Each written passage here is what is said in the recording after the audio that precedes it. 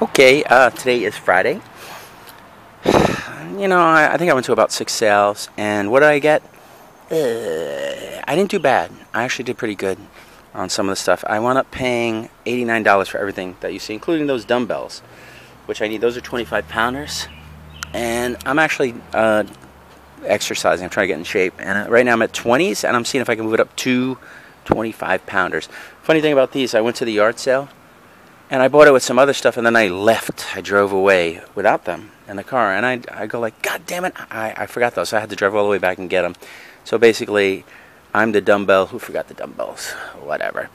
All right, what did I get? $89. Let's do the video game first.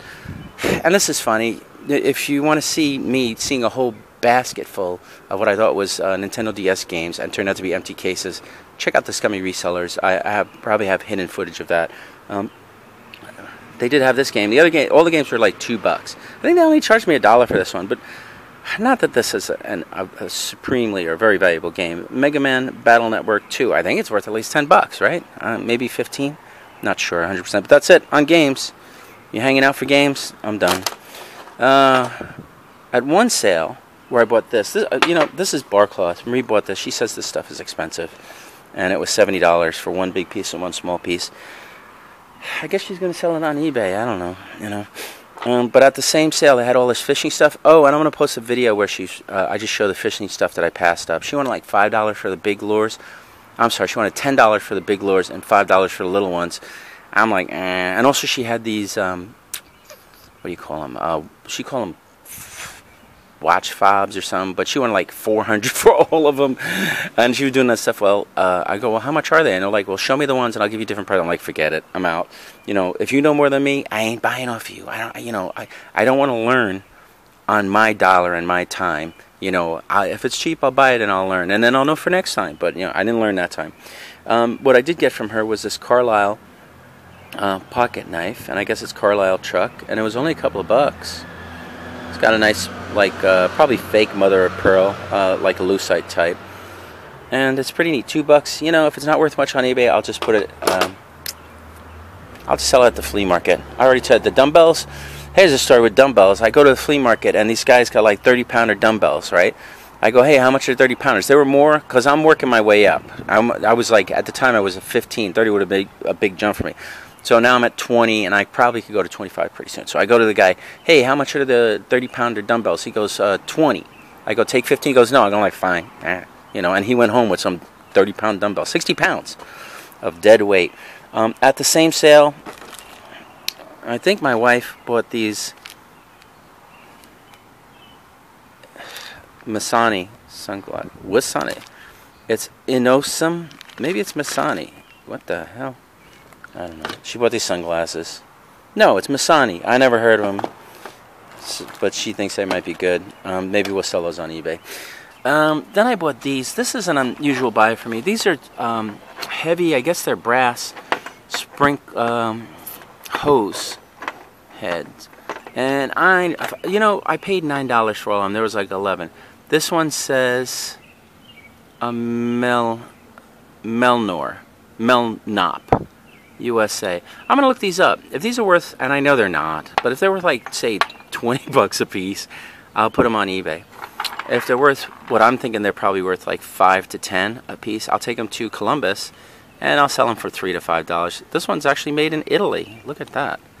It's Royale. So anyway, I don't know much about this stuff, but like I said, if it's cheap, I'm willing to learn. There would have been 12 of them, but for some reason the guy took one of them out. And these look pretty standard. The only one that looks unusual is this. And I guess this is a sprinkler. Right? You put it between two hoses or something? Or I guess. I don't know. Some kind of sprinkler. Maybe it's for kids. No, I guess no, it's got to be a sprinkler.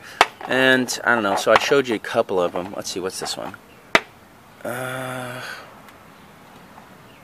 I can't read it right now. I got the good glasses on, and then this one is the same thing. It's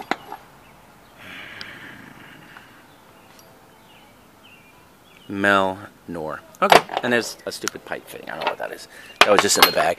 All right, continuing on. and on and on. Okay, these are probably the best things I bought today.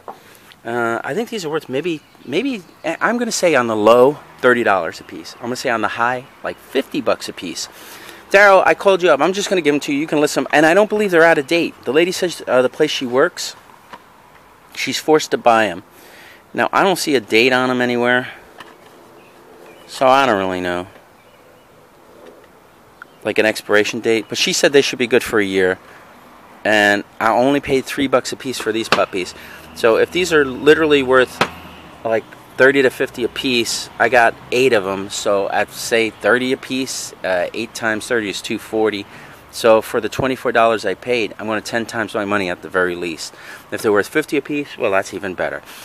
So there they are. People say all the time to buy ink cartridges, especially if they're sealed, they're new, and you could probably sell them anywhere from like 15 and up. Marie did check the prices on those, and like I said, maybe $50. So Daryl, look, I'll just give them to you. You can list them. Give you something to do, let you make some money. I'm too busy to do that stuff anyway. I got lots of stuff to list. Fenton candle holders. The first sale I went to, that's where they had those DS games, and I was like, ooh. I tell you, I get excited. I go like a mug. I'm like, ooh, you know.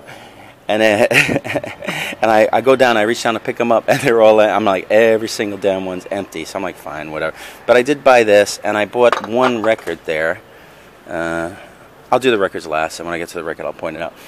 I don't know. It's a Yankee shirt. It's embroidered. Whatever. 2X. It was $2. If it's not worth it, it's probably flea market, you know. Flea market item. I don't know if you ever see these. These are glass tree toppers. See ya. These are glass tree toppers. This one actually is lighted. This ought to be worth like 20 to 25 on eBay at the very least. Maybe more. You know, if it says unbreakable, then that means it's probably plastic. But whatever. If you see these at yard sales for a couple of bucks, just buy them. You can't go wrong. So I go to one sale, and they got like in box a Norell and a 2.25, and they have a Norell and a 1 ounce. They got $18 a piece on them, right? So I say, hey, would you take? I take the bigger one, and I go to test the waters. I say, would you take 15 for the big one? It's priced at 18, right? Now this is an estate sale, and they automatically go, no discounts on the first day. So I'm like, fine, I go put it back. And then I had a funny conversation with Marie. I think I'm going to make it a separate video, and I'm going to call it how to negotiate in an estate sale or flea market or whatever, you know. You'll probably enjoy that. It's just me ranting and Marie egging me on. So anyway, at the yard sale where they had this size for 18, I did not buy, right? But then I went to another yard, and I'm saying, and I'll tell you straight out, it's not a really hard perfume to find, you know, and it doesn't sell really quickly, but it isn't cheap if you need to buy it. Like the one that I could have paid 18 for, I might have gotten as much as $50 for. And I should have bought it, but I had my reasons for not buying it. I'll explain in the other video. Whatever. I bought this one. Guess how much? $5, right? So I could have paid her 15, but I didn't even have to be that patient. I did later that day, $5. Whatever. All right. I bought some records. I bought them at 2 places. I go to another estate sale, right? And they have a bunch of records down in the basement. It says $1 to $3, right? So I'm like, $1 to $3. You know what that means? It means all the ones I bring up are $3. It's like, hey, how much is this one? $3. How much is that one? And I would say to him, I said, does that mean all the ones downstairs are $1? Because then maybe that's a strategy for me. I go, okay, I'll take the ones downstairs, and then they'd be like, no, you know, no, they'd be like, no, we have to see it. It's just like that $1 to $3 stuff is BS. You know, just give me a blanket price or separate them into piles. Don't let me do the work, sort them out, and then you go, these must be the best ones, and stick me with a higher price. I ain't doing it. Anyway, I looked through all of them, and there was like one record that I decided to buy, and I'll point it out as I go through it. And so I said, I know you're going to charge me $3 for this, right? So I know the lady, though. This lady runs estate sales. She's willing to negotiate. So she goes, look, buy a bunch, buy whatever. I'll go $2 a piece. I'm like, fine, right? $2 a piece. I'm willing to experiment. Most of these I'm only going to sell at the flea market $4, 3 for 10. I sell at flea markets.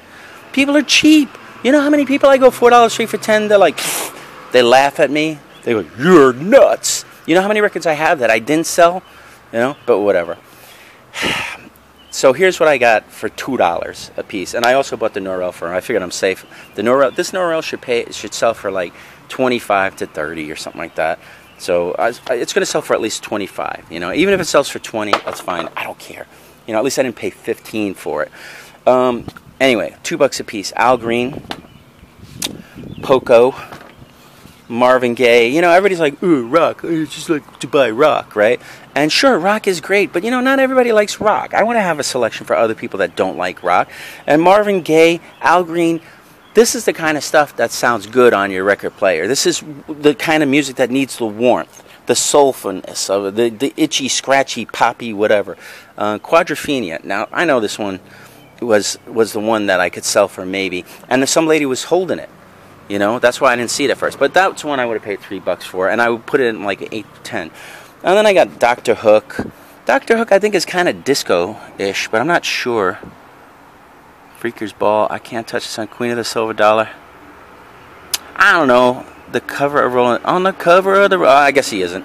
Then I got this cool Chuck Berry. Look at that spaceship guitar. That's pretty awesome. It's not even in great shape, but $2. Everybody likes Chuck Berry. Yeah. And what else? Al Green. Yes, I was talking to this lady, and she was holding that one. This one I would have paid $3 for, too. And it's like a Donovan record. This one might be worth like 10 or more. I don't really know. But that's probably one of the better ones. I don't even look at it. The records were either really nice and clean or kind of scuffed. Then here's a Bob Dylan's Greatest Hits. I don't know. I don't know if I would have paid. This one I would have paid the $3 for. So maybe I would have paid $3 for this. And then I bought this one at another yard sale. But it's funny. So I go up, right? And actually, I'd only pulled this record and this Perfume. I was going to give them like $8, and they were like I said, if you, this is the first day of her sale, but she's willing to negotiate because she knows it's not the best stuff in the world. Just get rid of it. Make some money for your client. Don't try and like take all the stuff for yourself and keep it and not give them any money. I mean, you're selling for them. You want to get them as much money as possible. But whatever. That's me ranting about how they run estate sales sometimes. Continuing on. This I got for $2 at the first sale I went to where they had all those games that bummed me out because they were empty. Anyway, so I take the records, all these records, up to the guy. And I'm like, now I'm running late, so I'm in a rush to pay. So I go, here you go. I have like 10 records, and I got this. It should be 25. So he's like, okay, let me see. I'm like, she already said they're $2 each. He says, oh, I just want to look. I'm like, oh, my God. So he's looking at them, and he's sorting them. He's going, and I'm like, why is he sorting them? They're $2 each, you know? Because at first he goes, ooh, like one of them is a $10 record that he should have got at $3 for. But he's sorting them. So I'm like, oh, right? So he goes, you know, someone came this morning, and they bought a lot of... I said, yeah, I know. They bought all the good ones. I said, look, I'm sorry. I'm in a real rush. I got to get out of here. You know, and you're like, I told you there's 10. Just count. 1, 2, 3, 4, 5, 6, 7, 8, 9, 10. Look how fast I counted. Let me pay and let me go. But and he's like, oh, okay, I understand. I know your time is your time. I said, look, yeah, I'm sorry. I got to go. So anyway, he looked at all of them, made sure that I wasn't getting like a $50 record. I don't know, right? Even though it would have been $3 anyway. And I gave him the 25, and I went. So that's it today. I didn't get a lot of stuff. I didn't spend too much money. The amazing thing that I got is the kind of stuff where you got. I don't even know if it's amazing, right? But the best thing I got is the kind of thing that if you're a strict hardcore antique dealer and you're doing this to make money, like me, right? You have to think outside the box, right? Because there's a lot of antiques that people used to buy that they don't. The younger generation isn't buying your grandma's stuff anymore. They're not buying Roseville. They're not buying like little tchotchkes to put on a shelf. You know, they're buying stuff they're more practical, or they're buying they like pop culture, right? But this isn't even that. Anyway, this is something that people overlook a lot of times, except the kids. The kids know. They take their phones and they scan it, and they go like this, right? They scan it, and then they check the apps and they check the sell-through rate and whatever, and they go, okay, I can put this on Amazon Arbitrage or whatever. Think outside the box when you're shopping. Buy stuff like this, because I think I already said it. If I didn't, maybe I didn't even tell you about this. Okay, I bought this where I bought the dumbbells. Maybe I didn't even tell you about the dumbbells. I'm in a rush. $10. I bought those dumbbells. Whatever. I wanted 25 pounders because I'm already up to 20. And then there was a guy at the Meadowlands who could have sold me 30 for 15 because he wanted 20. He said no. And look, I found these for 10. And then the next day I found a $30 one for $1. Negotiate, people. Be negotiable. Like the lady at the yard sale I was complaining about. If she had negotiated, she would have made $15, $3 down from an offer. I would have taken it. I would have taken it $3, whatever. All right. So anyway, if I didn't talk about this already, I'm a little boggled today. I've got a lot of stuff going on.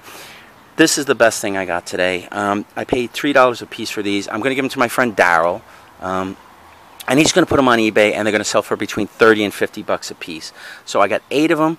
Even if they sell for 30 bucks a piece, that's $250, $240. Yeah, I don't know why I got 250, but it's $240. And Daryl's going to get, even if I split it 50-50 with him, I'm going to get 120. I won't have to do any work, right? And he might be able to get like 50 on these. So that's the best thing I bought. It wasn't any antiques, right? It wasn't the perfumes. It wasn't the records. The best thing I bought is ink cartridges? Whatever. Anyway, quick shout-outs to all my friends, all my fellow collectors, resellers, video game buyers. Naztalgic. I'll do Blue Bus Dave. I'll do AJ, ASAP Zunk. I'll do VideoGamerDaryll. I'll do Chase After the Right Price. I'll do Thrift Hunter. I'll do Angry Steve. I'll give a shout out to Marie. She's in a funny video that I did where I think I already said it, where I'm going to give you some advice on how to negotiate a yard sale or an estate sale. Living a good life. Picking for treasures with Sherman. Nevermore-Antiques. I'll do like guys like Taco Stocks. He don't need my shout out. He should give me a shout out, but whatever. I'll throw him one. Tucker Upper, I watch his videos. I like Trash and Pallet Man. I watch him. I like Scrap Vulture. I don't know why I like scrap videos. I would never scrap in my life. It's just amazing to me. And you know what? They're helping the environment. Anyway, I'm just blah, blah, blah, blah, blah. And let me get out of here. I don't know if there's anything after this, whatever. I'm going to edit these all together. I'll make a bunch of videos today. Gotta go, super busy. Maybe I'll get lucky tomorrow. This weekend my plan is I'll be at Carney, and I don't think it's going to rain. AJ should be with me there too, if you're looking for video games. Anyway, seriously, I'm out here. Goodbye.